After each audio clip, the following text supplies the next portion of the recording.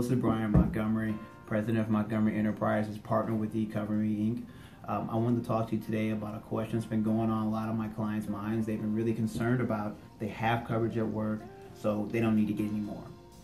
So let's talk about that for a few. Most people this day and age, they switch jobs 3 or 4 times throughout their career.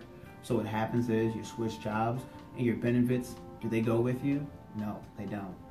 So you either have a change in your benefits, or who knows if you even have them again. But let's just play devil's advocate. Let's say you're one of the few people that have one job your entire career, and you retire from that job. Now what happens when you retire is either your benefits disappear or they change as well. So you put yourself in a situation where you're older, which means your insurance premiums will be higher, and most time, the older you get a little bit more unhealthier. Things happen, right? So then that's another thing that can prevent you from getting coverage or just make it get more expensive. Either way, it's not in your benefit.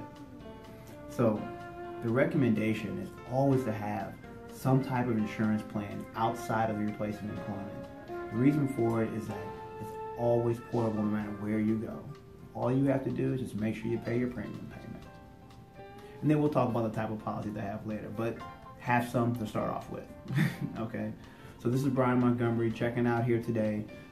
You can find me all throughout the social media, Facebook, I'm on Twitter, I'm on Instagram, I'm on LinkedIn. You can find me everywhere. And also subscribe to the channel here, and for you tons of more information that's coming on a fairly regular basis to make sure that we're helping people get things done.